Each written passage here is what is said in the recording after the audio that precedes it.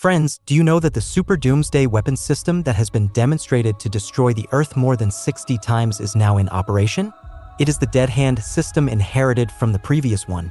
During the Cold War between the United States and the Soviet Union, in order to deal with the United States' nuclear deterrence, the Soviet Union's top leaders decided to design a fully automatic nuclear counterattack system.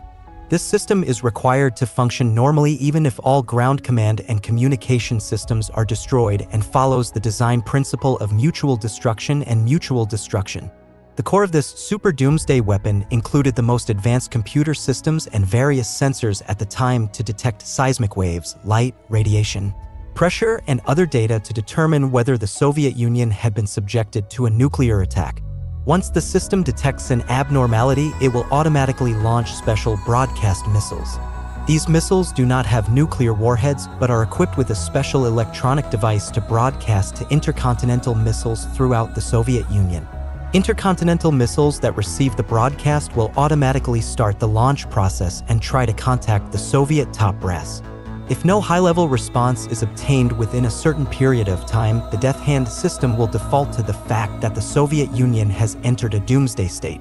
At this time, all missiles will carry out devastating nuclear bomb strikes according to the preset coordinates. It is understood that after decades of secret research and development and multiple combat experiments by the Soviet military, the Hand of Death system was officially launched in 1985. After the collapse of the Soviet Union in 1991, the system was taken over by Russia.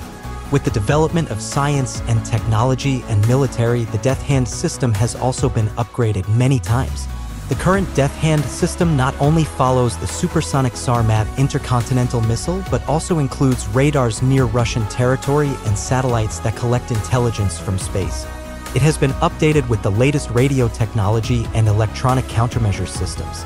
Today's Death Hand system has become very powerful, achieving significant improvements in technology, autonomy, surveillance capabilities, and command and control to effectively respond to today's increasingly complex security challenges and threats.